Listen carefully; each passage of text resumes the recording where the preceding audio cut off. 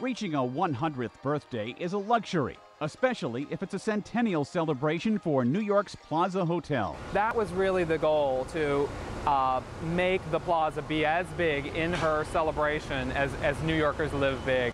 Monday's party was complete with fireworks, singer Paul Anka, and a 1-ton birthday cake made in the hotel's image. It's the fictional home to children's book and cartoon character Eloise. It was a real home to actress Marlene Dietrich and architect Frank Lloyd Wright.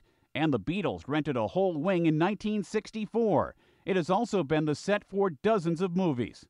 An Israeli businessman bought the hotel 3 years ago and started a $400 million renovation project to create a mix of condo and traditional hotel rooms. Preservationists brokered a deal to maintain historic elements of the property. 90% of the condos have already been sold, the most expensive going for $40 million. The hotel rooms will rent for more than $1,200 a night. It's the Plaza. I think it's 59th and 5th, and I don't think there's any place like it in the world.